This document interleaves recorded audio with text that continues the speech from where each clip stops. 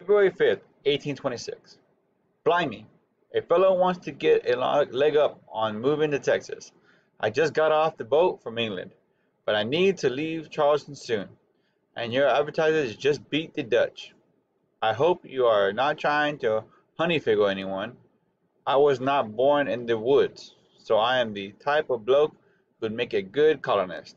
I can take all my plunder with me and puff afoot double fast From these shores.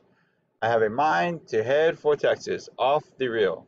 I'm ready to plan down my cash for labor. I will try to pick up a wife along the way. Arthur Benson.